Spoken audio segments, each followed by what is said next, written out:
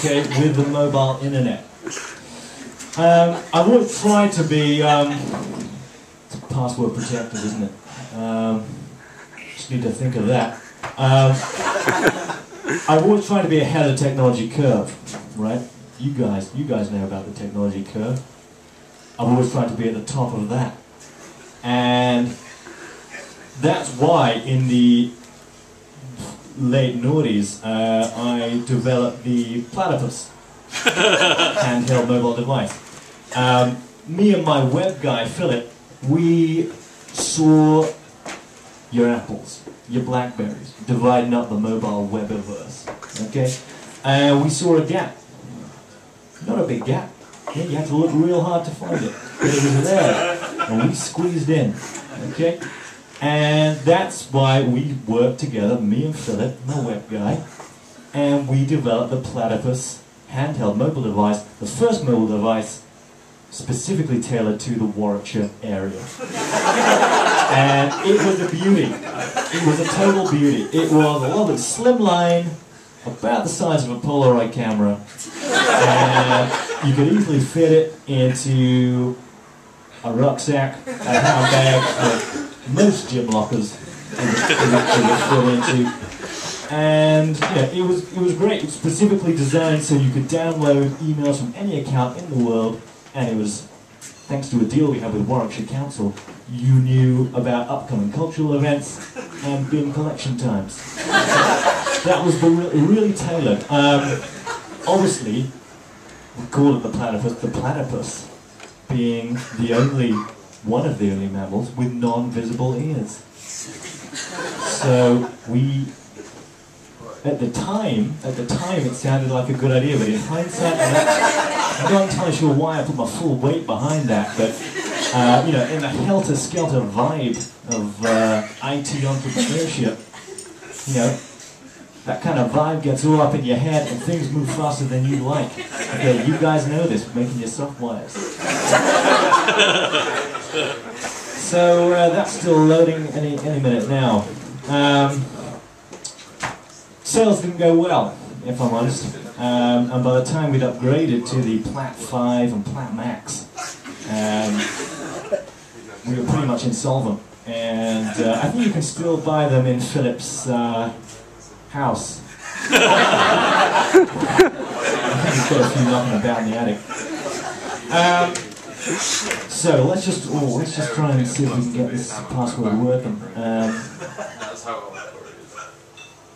I mean, for me, the internet, probably the second most important innovation of the last decade, I'd say. The first being the panini machine.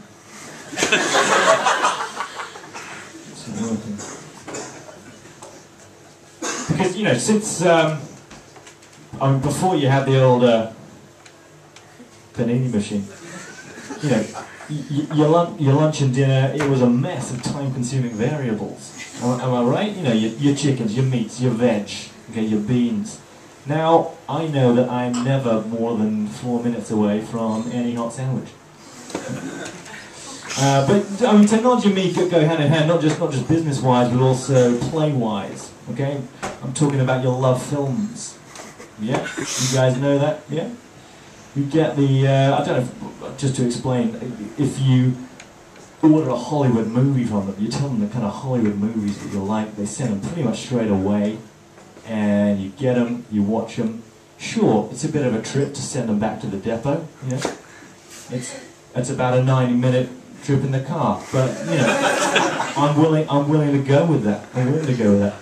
Similarly, I've just got into online poker.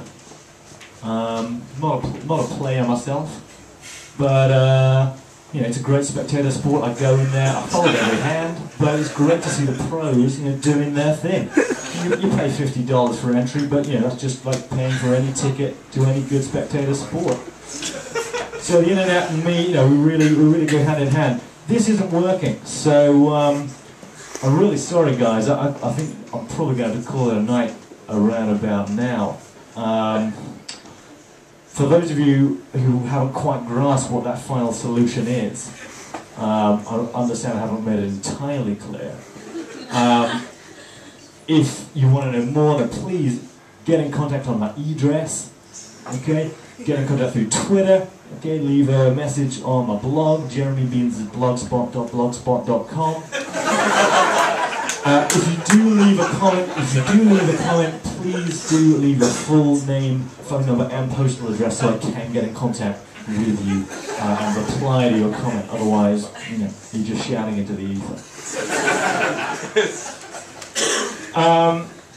I usually have a guy on a PA guy who kind of plays some uplifting music after my seminars. Again, Tim, you've let me down. But I think I'll have to play it out through this. I just want to give you a kind of an uplifting kind of vibe, just to you know, get you feeling, leaving it with a bit of zazz.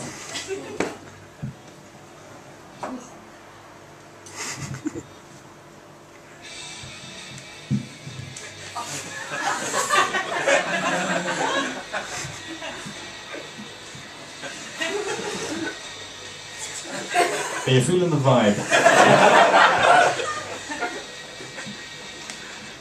I've just noticed, sorry, I've got a text from Trudy. Do any of you know how to delete programs on a Sky Plus box? Because she wants to delete my David Attenborough stuff to record some nonsense that she wants. But, no. If anyone, I'm going to be at the back there, if anyone wants to know anything more about the solution, the final solution, or you know how to operate a Sky Plus digicoder, then please do find me at the back. I'm going to be here until around about 12. Trudy's got the car, she's got pick from yoga tonight. So please do get in contact. Listen guys, it's been a total pleasure. Okay, ciao and good evening.